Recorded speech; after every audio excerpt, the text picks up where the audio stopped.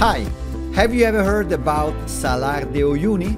Well, I will create this kind of image using Corona, adding some interesting photographic tips. Let's get started.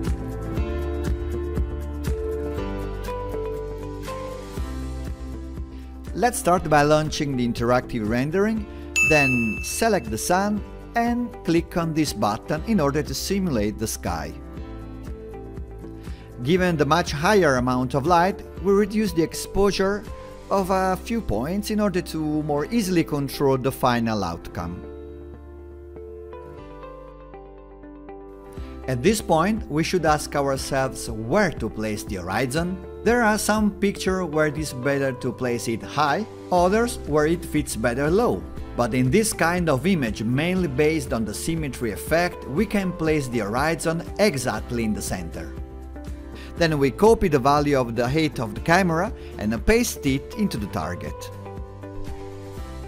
In this way, we will have divided the image in two equal parts.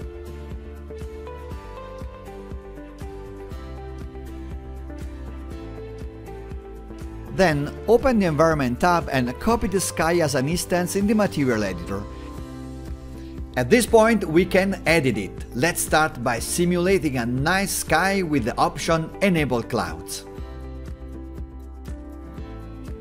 As you can see, there's a slight black line horizon.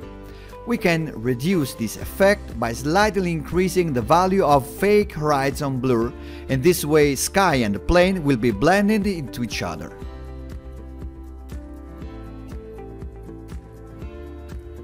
Now let's move on to the plane. We select Chrome as if to simulate a mirror and see that the image already begins to take a shape. But let's make sure that there is a slight difference. The plane must be slightly darker and its reflection must be not too sharp. Then we increase the roughness value a little so that there is a slight imperfection. We set 0.04.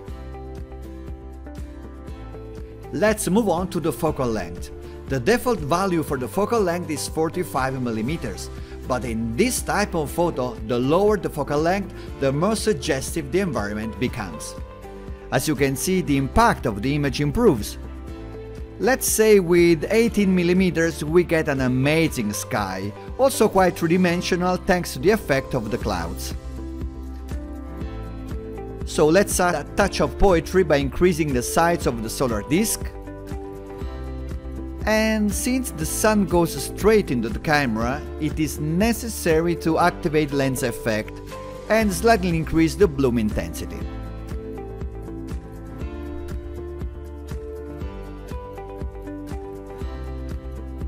Let's now insert a point of interest from the Chaos Cosmos library.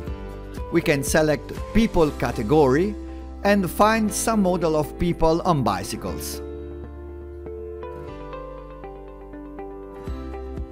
Let's add this one. I click Import, and here it is already on stage with all its materials.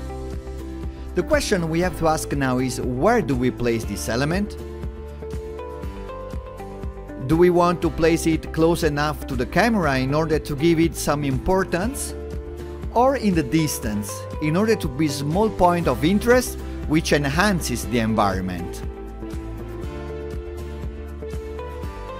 I need to stress that in this case we work in a kind of image in which the landscape and the sunset are the real subject. So let's find the right distance in which this point of interest is small enough to be visible, but in the right proportion to bring out the beauty of the landscape.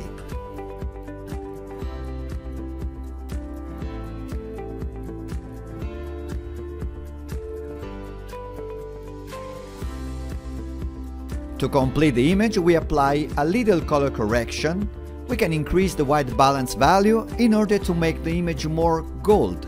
And finally, a little contrast will make it even more interesting. To experiment with variations on this image, we can edit the parameters of the cloud simulation.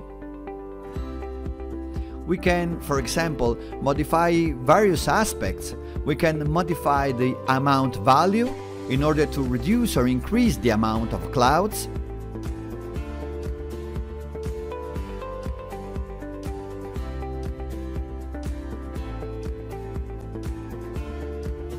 we can vary the clouds, increase or reduce the presence of cirrus clouds, and also move the clouds closer or farther away by editing the offset X parameter. We have different values on which we can act in order to modify the environment until we find what for us is the most suitable. I have found my favorite combination. This is the result that I like the most, with a lot of lines created by clouds and cirrus that give a very three-dimensional and captivating effect.